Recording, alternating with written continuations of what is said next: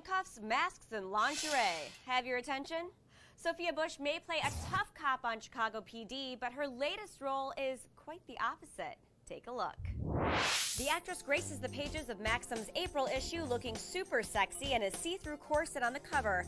And just wait until you see the behind-the-scenes video.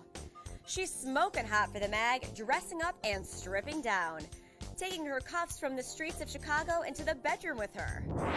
And now that you've seen her bedroom style, here's what she told Celeb TV about how her wardrobe has shifted now that she's shooting in Chicago. You're in Chicago now. How has your style changed, being out of LA and being in the colder weather?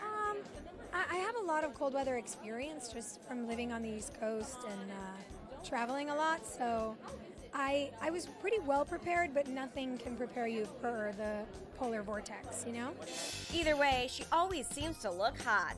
For more of Sophia's shoot, pick up the April issue when it hits stands March 25th.